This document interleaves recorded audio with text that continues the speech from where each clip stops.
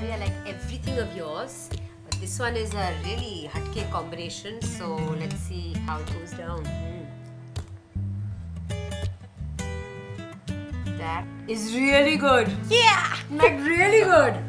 Good. I have never had cereal with orange juice.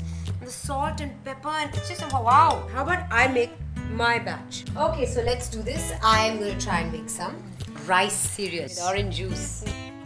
Oh, okay. Yeah. One spoon more. Chalo. Yeah.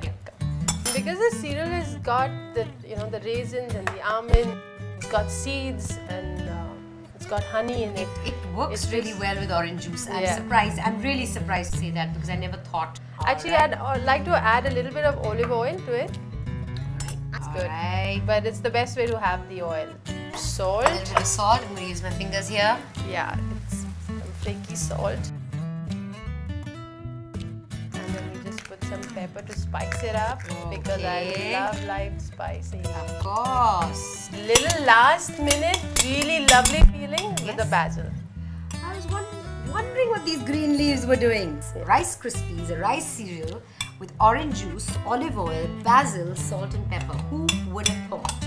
Try it. Tell me, was it as good as what you made for me? I'm for sure it's better. I like the extra pepper.